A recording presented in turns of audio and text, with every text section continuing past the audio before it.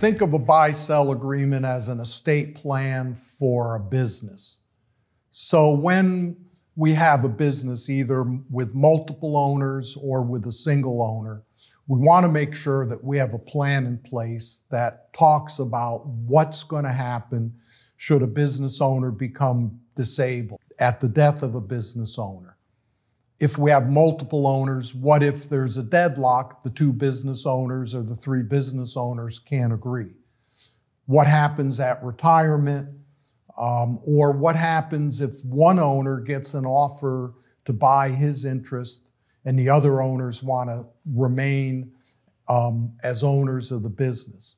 So that's what a buy-sell agreement does for it. It defines what events are going to trigger a sale of an interest, gives us basic terms on what we would expect in purchase price and payments, whether it's cash or over time. And every business, whether you have multiple owners or a single owner, needs to have a business plan in place.